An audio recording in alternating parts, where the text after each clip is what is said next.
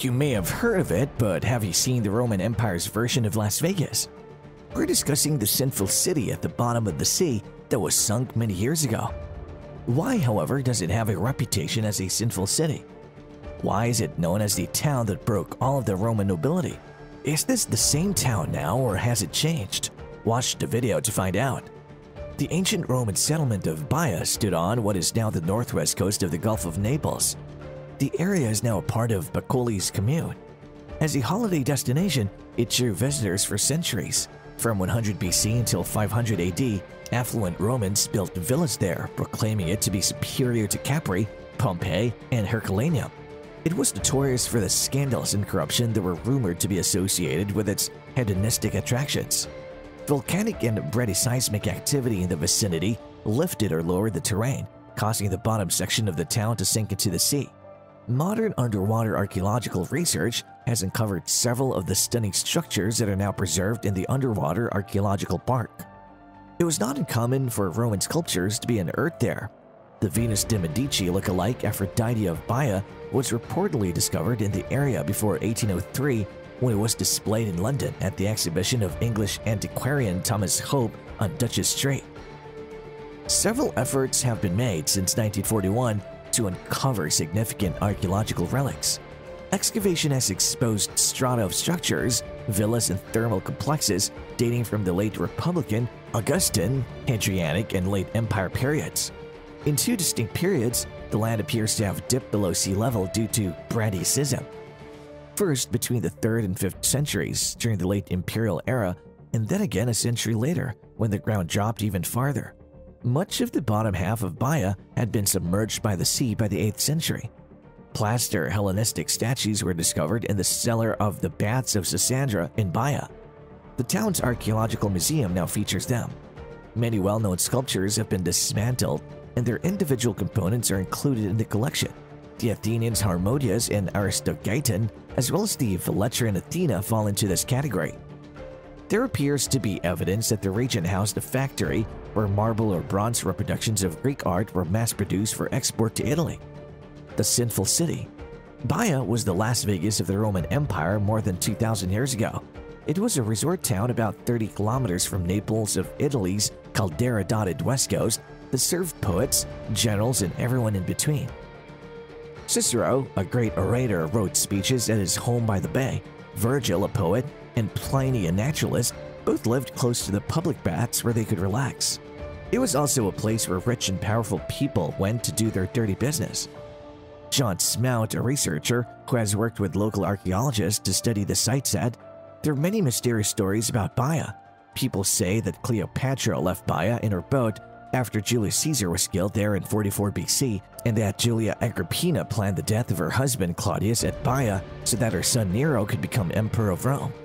Mineral waters and a mild climate brought Roman nobles to Baiae in the second half of the 2nd century BC.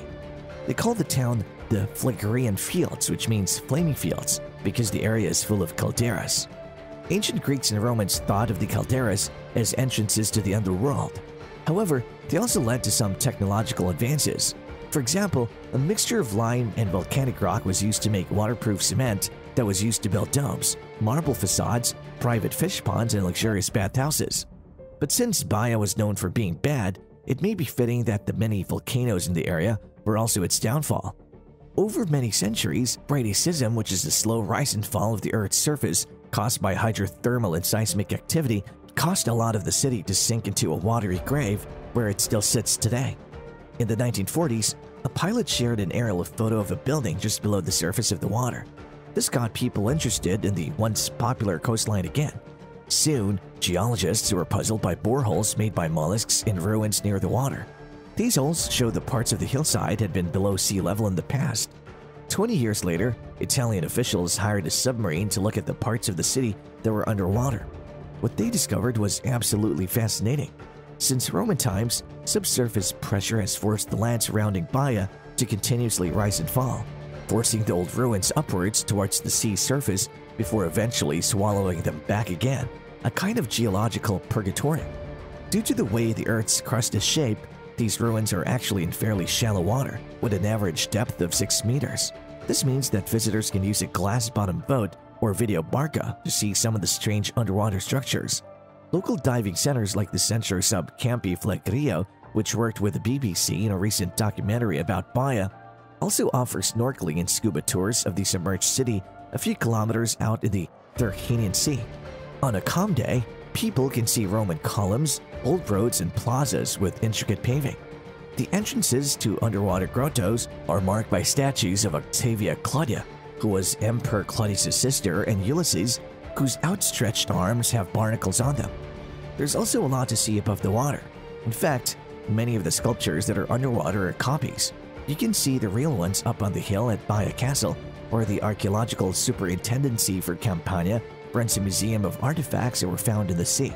In the nearby Parco Archeologico del Terme di Baiae, which is part of the old city that's still above sea level, you can see a lot of Roman ruins that are still above ground. Amedeo Maiuri, the same archaeologist who found Pompeii, dug it up in the 1950s. Herculaneum is a land-based historical site with mosaic terraces and bathhouses with domed roofs.